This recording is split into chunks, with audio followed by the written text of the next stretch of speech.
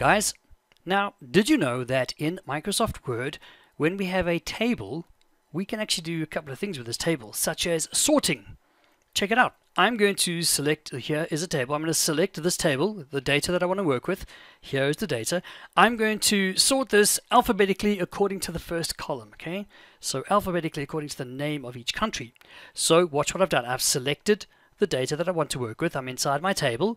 I'm going to go to my layout tab for my table. Don't forget, there's a layout tab here, but that's for the document, and there's a layout tab here because I have a table selected. And in this layout tab, I go to my data group, and here is my sort option. So check it out. I'm going to click on sort, and I can see, alrighty, let's see, I'm going to sort by Sweden. Well, that's actually column number 1. Okay, column 1. So I'm going to click over there, change to column 1, text, paragraphs, ascending. So A to Z. Let's do it. See what happens. Perfect. Everything's sorted.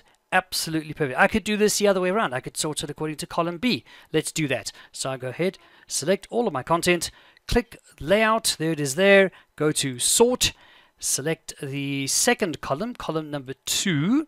And I could do that from lowest to highest, for example. So let's do ascending, and again, lowest to highest, and click OK. There we go, lowest to highest. Fantastic.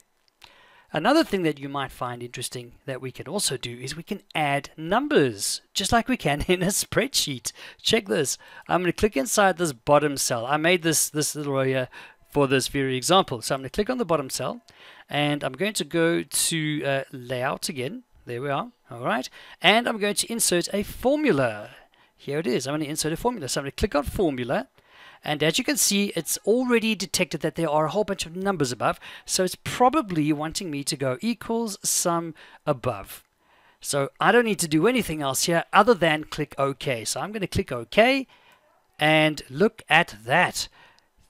It's added up for me. Now, how do I know this is a function here? Have a look. If I go and click over there, do you see it's actually got a, I'm going to zoom in there for you.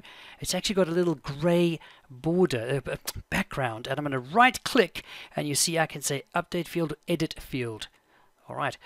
Important thing to notice here, though, is if any one of these numbers do change, and this is where it's not like Excel. If I go and change a number, a few numbers there, do you notice that it doesn't automatically refresh? I have to refresh that. So I can literally just right-click here and just update the field, and it's updated. So just be aware of that if you are going to use this. There are other functions as well, or formula. If we have a look here, if we click, we've got a bunch of them here and a bunch of them there as well. So when you do have a play with this, have a look and see what else there is. You might find yourself using some of these in Microsoft Word in the future.